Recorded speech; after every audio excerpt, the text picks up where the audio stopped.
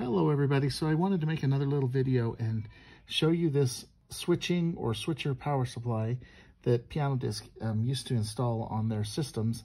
And if you have that particular supply, plan on replacing it because it's going to go out pretty soon if it hasn't already. So once you get a replacement power supply, this is exactly what it looks like, and that's exactly how you install it.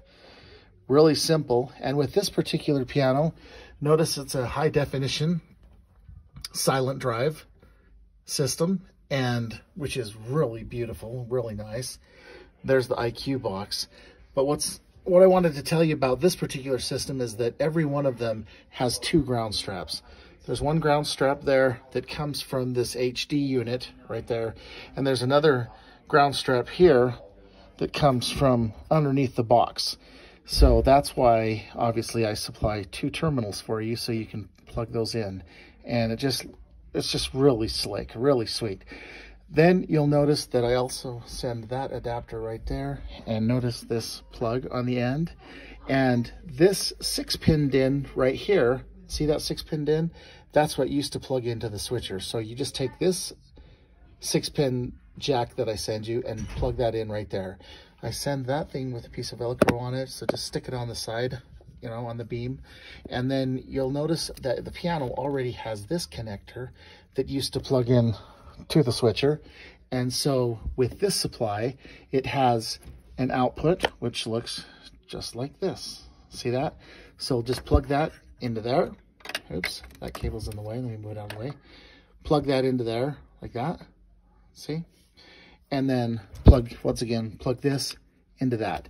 And then the second you're done, come over here and push the test button. And then all of the keys will play, and then this solenoid will fire. And then after all of that happens, push that test button again. And then you'll know that your piano is good, and you'll know that all of the driver boards and all of the solenoids and everything that's inside underneath this box, you'll know that all that stuff is okay. Don't push the reset button. But once the testing is done, then just push that test button again, and then you're good to go. Then you really should watch a video on YouTube on how to calibrate the IQ system. It's called learning, or learn. And so L-E-A-R-N. And what that means, see that option over there, the fourth option? That actually just means to calibrate the keys so that each key plays at the same level, the same soft as possible level, if that makes sense. And a good rule of thumb, at least in my mind, is to just adjust it so that every key plays as softly as you could play it if you were sitting there playing the piano. So anyway, I just wanted to show you once again how beautiful this power supply, how easy it is to mount.